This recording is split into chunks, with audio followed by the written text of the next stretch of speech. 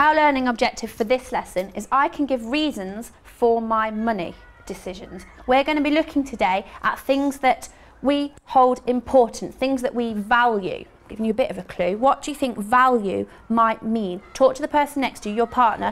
What does value mean? Children at Dunkirk Primary School are talking money. Right, hands up. Who's got an idea what value might mean? Elijah? Well, there's two types of value, personal value and money value. Money value is like if I went to the shop and bought a packet of sweets for 50p, that 50p would be that packet of sweets value. But personal value means that something means a lot to you. So Elijah was right. We can all remember doing money sums in maths lessons at school. It was pounds, shillings and pence in my day.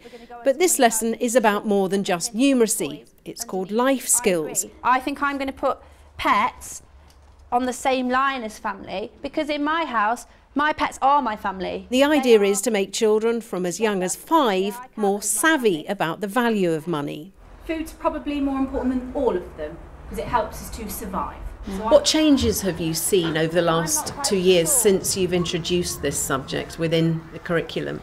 I think it's meant for the school that the teachers are changing the way they're teaching. They're doing more things like this lesson where it's not necessarily write everything down and all the evidence behind it. I think children sometimes just need to talk and debate things, and I think that really is come across in all lessons.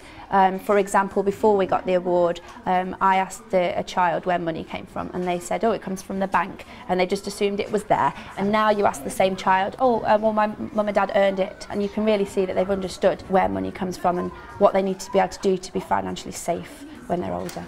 Hands up. Which is more important, food or pets? Help me out here. Kyra. The lesson itself was if they could have anything in the world that they wanted, had all the money in the world, what would they want? And then we'll think about needs. If you only earned a certain amount of money within your work or with pocket money, what are the important things? What do you need? We've got food.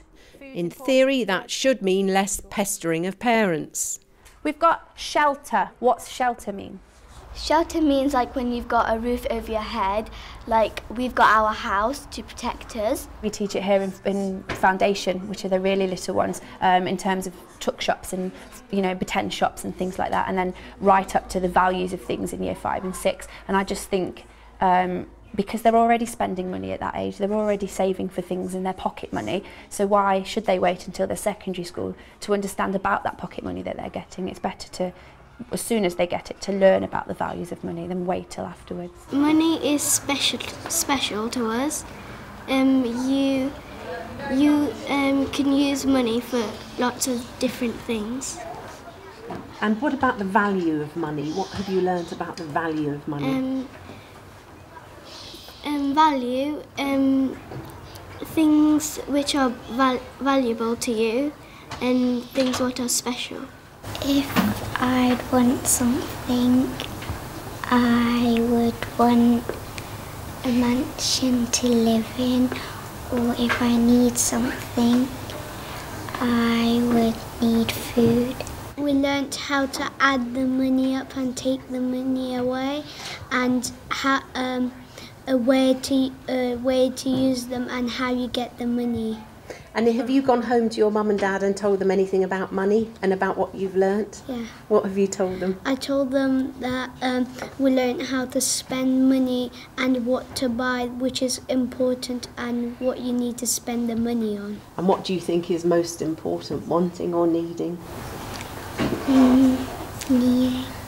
In the end, yes, we can all want things, but we can't always have them, at least straight away. We need to learn the benefits of saving, or understand that we can't have everything that we want. Pets are living things, and a mansion is just like... Dunkirk Primary is one of 21 schools across the country involved in this project.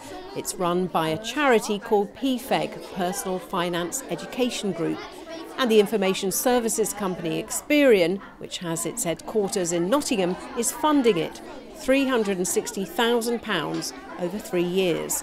Dunkirk School is now recognised as a centre of excellence in financial education.